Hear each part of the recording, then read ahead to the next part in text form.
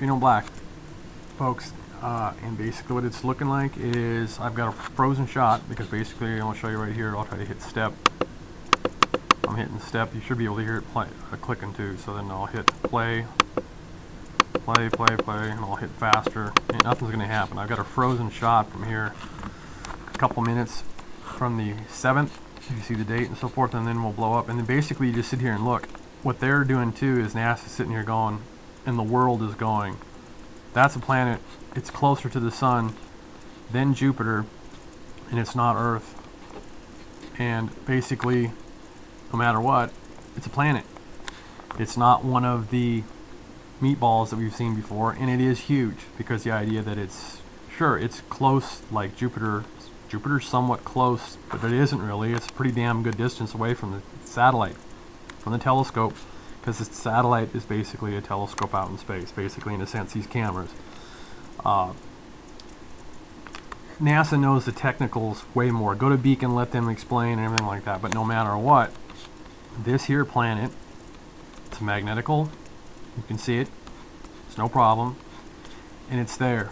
They're not marketing it, and I've showed in the last 2 videos that it's there. So they got that frozen from the 7th. Now let's go ahead and see what we can get from the 6th, because I'm not going to get any more here from the 7th, I don't think. Now remember, you got to watch the last 2 videos to realize it. Basically, last 2 videos from when I upload this one, you'll show. The last one was, I believe, a I put on it. Basically, Hottie, you know.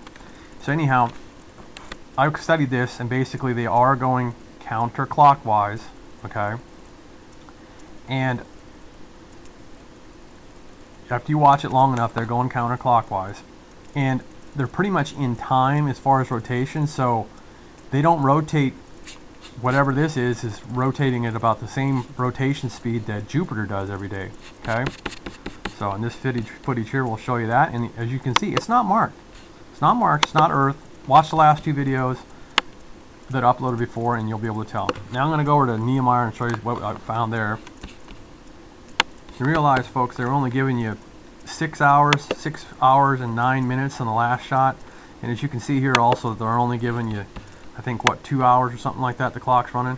Move over here, and as you can see, you don't get to see Jupiter in the last couple of days. So I'm going to go back a few days, and I'll give you a plot of with Jupiter near the Earth, but actual that you really can't see Jupiter in the same shot right now, because basically then you'd be seeing the 3 planets that there is and not just Jupiter and Earth, okay? Because back up what you've already seen. Now I went back to the 1st, and you can still see Jupiter and Earth together on this shot. Then pump up to 400 here real fast. Pop over to the right. Give you a, there you go. Okay, but as you can see the angles, go just back up the footage that I already gave you, because otherwise it just takes up too much time. The most recent shot. Basically, you can see the top to bottom that it couldn't be. It's not Earth, and they're not marketing it Earth because it's not Earth. It is too damn big. As you can see the size differential here, and you go back to the beginning of the video, and you will see the size difference that absolutely. And this is Beano, I'm bitching out because I told you to go back, but you're too lazy to go back. But see, this is huge, and it's not Earth. Okay, that is not Earth right there. Okay, so I know you wouldn't back up the video because I told you to back the video up, and look, you see, so now you actually know for a fact that that is not Earth. Okay, in that shot there. So anyway, now let's go to Nehemiah, and we got the sun, and I got it at $9.99. What we're gonna do is, you always want to watch this hopefully on a laptop that you can basically, because this is what I did this video on too. And you'll be able to see, this is the sun we're looking at, okay? And you can see the star clusters and stuff like that, and you're going to see it more, because I won't be able to point here. I'm going to be going in. This is the sun burning through the cloud just at a perfect moment, okay? For the idea that the camera doesn't get any ill effects, and you can see the stars in their normal colors, okay? So, because Mother Nature is basically, you know, darkening the sun up enough. Now won't be able to point with a hoot, but we'll get this zoom in on it. And here we go. We'll move the magnifier out of the way a little bit, so hopefully that it won't. And then we'll zoom in, and like I say, you want to get this to a laptop so you can move it around and see the pixels. and I'll keep going in. And if you use the laptop, you can move your screen around and you'll be able to see these pixels, and you'll be able to see what accumulates from what's connected to the sun. And then I'm going to go ahead and hopefully that I'm going to take and go to a fresh shot from Navy. We'll move around here a little bit. That's the sun, folks. A bunch of stars. Now, the sun is not just a bunch of stars, but there's a bunch of stars that are between us and or planetoid objects that get illuminated by the sun. Okay, heap loads of them, because all that is from Niemeyer Station on the ground. That's the sun. And like I say, basically the best thing to do is to view this, and I'll pump more real fast, but the best thing to do is view it on a laptop so you can move your screen around and get good light so that you can see what you're looking at. Okay, and that's the sun. Now what we're going to do, and all this star cluster around here, I'm going to minus down. We'll come back to Niemeyer, get that out of the way. That's the sun. Go down to like 200. There you go. That was the sun we were zoomed in on. That's exactly what we were zoomed in on there.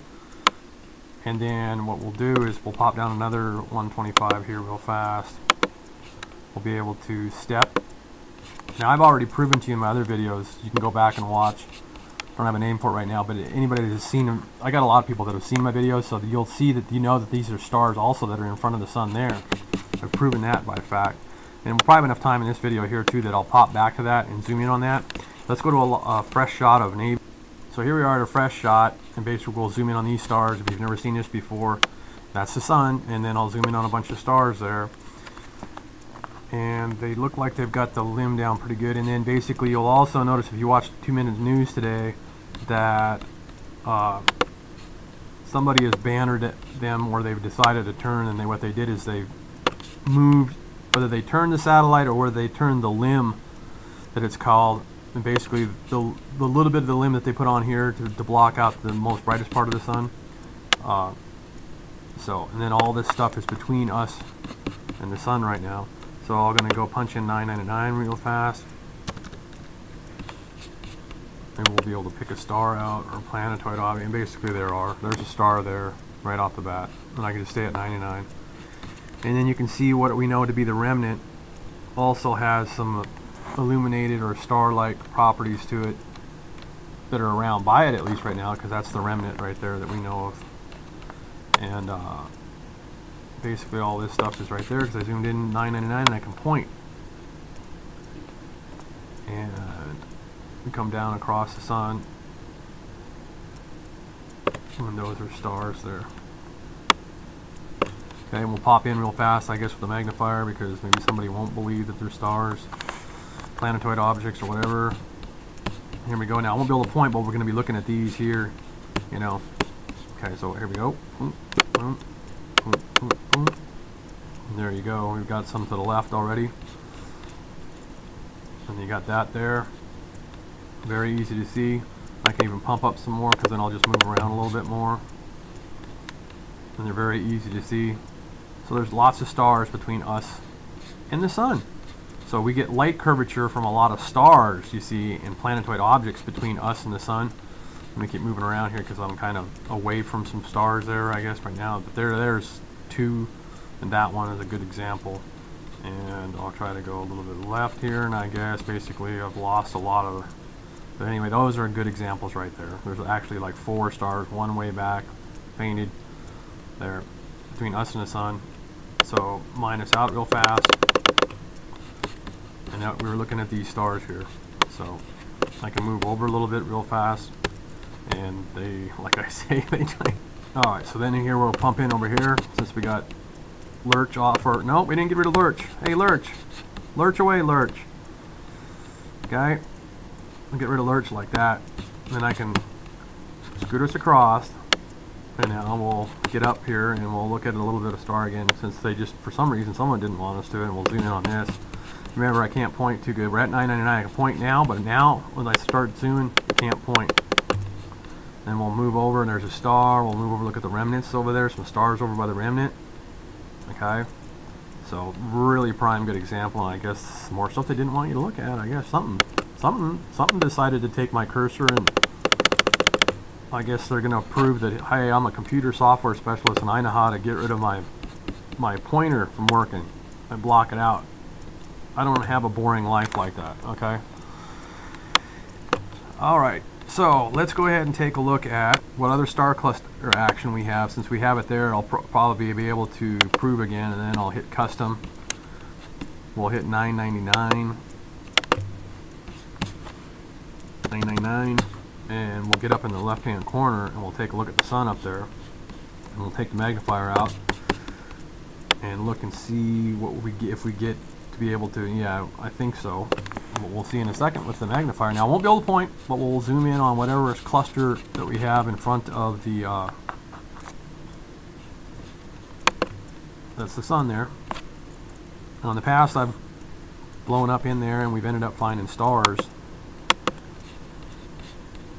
You're just going to see what you're going to see, and I think I can say stars already because I think I see what I see already, stars. And you can see stars again. Okay. And then in the camera lens, there are dark stars out there in space. So, and we'll keep, and then I'll just be able to move around that colored area, no matter how much are blowed up, and you're going to be able to know what you're looking at, because basically it's just that pinkish area, and as you can see, there's stars. Dark stars, dark objects, remnants, and then also stars. So as we're moving around the sun from Earth, being viewed at Niemeyer, and there's some stars very easy to the right hand side of the screen. You can see stars in front of our big star, the sun, and also dark planetoid objects, okay, remnants. Okay, so, and as the rotation, whatever the speed it is on that, and let's go ahead and we'll go ahead and I'm going to give you a rotational speed, and we'll, of the Jupiter, because we were looking at that at the beginning. Go all the way back to the video at the beginning. Remember I was showing you, and I'll hit start on this. And I'll actually do it this step, because you can see that going away. You end up seeing some more star action there. A little back step now. And that's where I got a good shot, because we had Mother Nature, the clouds. You see, that was Mother Nature. Now we'll come back, and then you get the different, and as you see there, you could blow through and look at it too. It's just angles of the objects in light curvature in stars in front of the sun, okay? And I went back and forth there, but there's, and there you go, there you get another. So as it does its spiral through space, and that's at the bottom of Antarctic, Niemeyer Station, and you get these great shots because they're at the bottom of Earth. They're on the North Pole. I mean the South Pole, Antarctica. Okay, so you get some pretty great action. So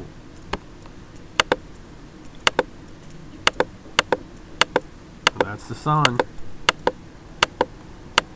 Different places on Earth it looks different. Get a welding goggles on up here, anywhere around any other continent area besides even down there, they would want to look at the sun with, and as you can see, look at the rippling effect. Space is like water, the sun going through it, the clouds and everything. There are certain names that you don't use that people have been using at space weather too, and basically that name is for this, what makes the clouds do that is only at the low and when it's below the horizon, or right at the horizon, not up like this, okay? We actually need to invent a new name for this because it's higher, okay? And even some of the shots that they showed were higher up, but the name that they use for, and I'm tongue-tied on that right now, I don't really care, but what they're using for that ripple effect there, it's supposed to be what they call it when it's below the horizon, okay? When you're at Antarctica, it's still not below the horizon there. The horizon still, the horizon is your horizon line here, so you have to come up with some new scientific names. I'll probably invent one for that, just for the hell of it. This idea they're actually being grammatically wrong when they say it like that, okay? What they were saying, what they said in their latest, okay? Because yes, the sun, it creates our weather like crazy. Okay, a day on Jupiter is half of what our day is, okay? So basically it rotates twice in a day, okay? There's your gnat's ass on that, okay?